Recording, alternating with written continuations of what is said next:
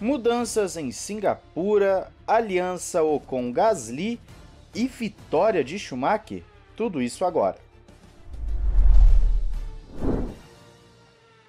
Olá amigo do Ressaca Fórmula 1, seja bem-vindo a mais um vídeo. Eu sou Matheus Pucci. Vamos às principais notícias. Ontem não teve vídeo, eu quase postei um sobre o teto orçamentário, mas decidi dar uma folga para vocês desse assunto, que até eu já tô de saco cheio dele. Mas sim, vai ter mais vídeo em breve sobre o assunto.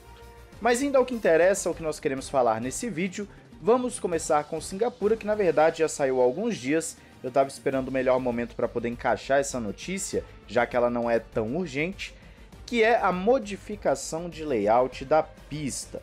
Conforme a imagem que você consegue ver na sua tela, o terceiro setor de Singapura vai receber uma modificação. A seção mais lenta está sendo removida para dar lugar a uma reta longa que deve sim ter algum DRS nessa reta.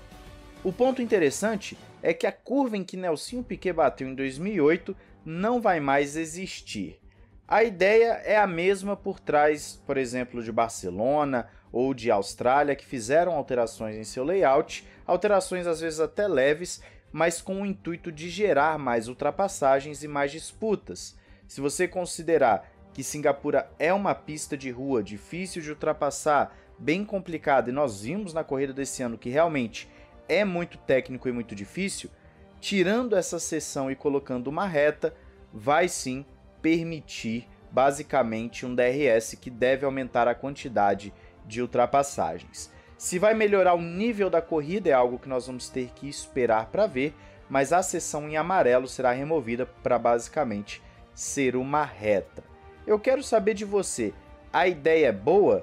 Eu acho que toda ideia que visa melhorar o espetáculo é boa, talvez Mônaco receba algum tipo de alteração ao longo do tempo, mas nesse caso de Singapura deve sim gerar uma melhoria geral em termos de espetáculo. Mas fala aí o que você achou dessa mudança.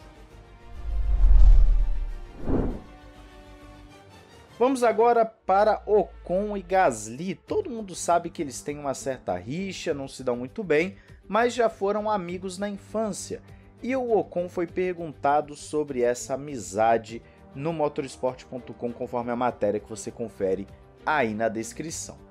Ocon falou que sim, eles vão trabalhar juntos, eles podem trabalhar juntos e, para ser honesto, ele acredita que será uma história incrível para contar. Ele lembra que começaram juntos no kart e que isso é muito louco, porque ele tem lembranças fantásticas com o Pierre quando eram crianças. E eles se perderam um pouco depois disso. Estavam fazendo campeonatos diferentes, o Gasly foi para o Japão, o Ocon ficou na Europa, times diferentes, épocas diferentes, e esse seria o motivo do afastamento.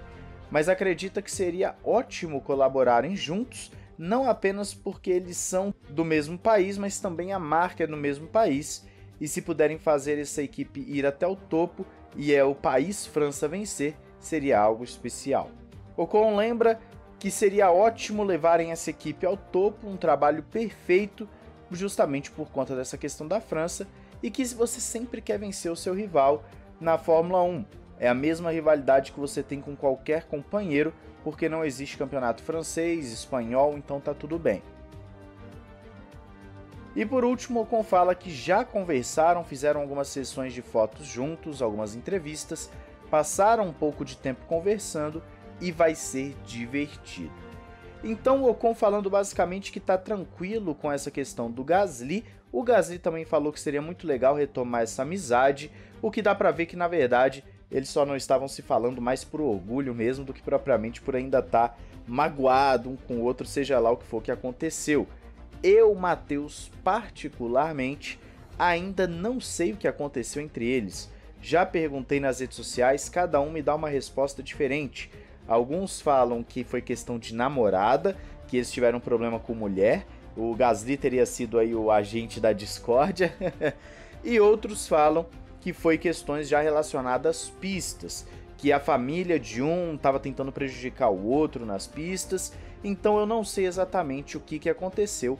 Fato é que eram amigos e em algum momento essa amizade esfriou, acabou. e agora, pelo visto, vão retomar. Mas tem que ver também até que ponto vão retomar. Você lembra de Hamilton e Rosberg, que eram amigos até 2013. Depois disso, o negócio desandou, principalmente em 2014, porque a rivalidade fez com que eles deixassem a amizade?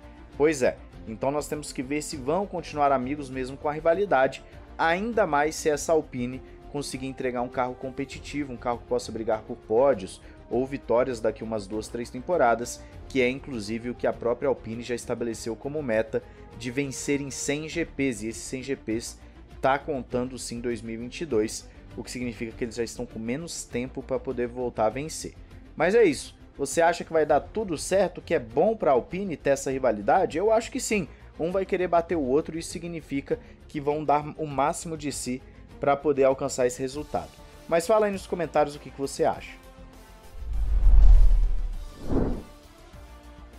Agora vamos para a Haas, no que é a capa desse vídeo.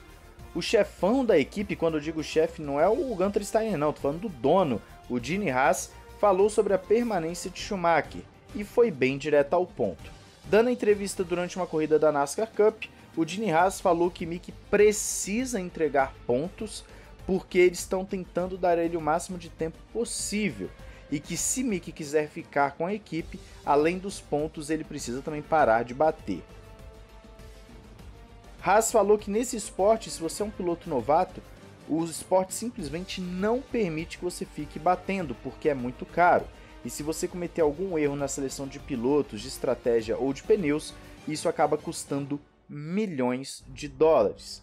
Entretanto, Gene Haas acredita que Mick tem muito potencial, mas sabe que ele custa uma fortuna porque destrói muitos carros. E isso, obviamente, é algo que eles não têm. Essa fortuna é algo que a Haas não tem. Então, se Schumacher entregar alguns pontos e não destruir os carros, eles vão conseguir lidar com isso. E ainda citou o exemplo do Verstappen, que Verstappen anda lá na frente, tem uma equipe estruturada, que se ele bater, ele vai ficar de boa porque ele entrega pontos e a equipe tem como cobrir isso. E a frase que mata tudo, que pra mim é algo muito estranho do Gene Haas falar, que eu quero conversar aqui com vocês, é que ele colocou o seguinte: se Schumacher vencer na próxima corrida, então ele tá dentro. Em algum lugar no meio há uma área cinzenta. Bom, eu olhei essa frase no original, em inglês, para entender o que ele queria dizer, e para ser bem sincero, eu continuei sem entender. Porque ele fala claramente, se ele vencer, tá dentro. Agora, esse vencer que o Gene Haas está colocando, é sobre bater a meta de marcar pontos ou é vencer uma corrida? Porque se o que ele falou foi vencer uma corrida, então Schumacher não tem chance praticamente nenhuma de permanecer na Haas em 2023.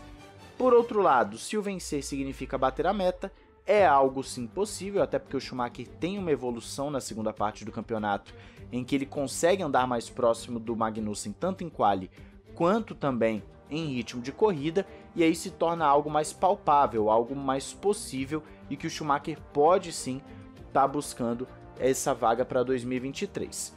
O que ele quis dizer, a gente só vai descobrir quando anunciarem a saída ou permanência de Schumacher, e enquanto isso nós só podemos esperar.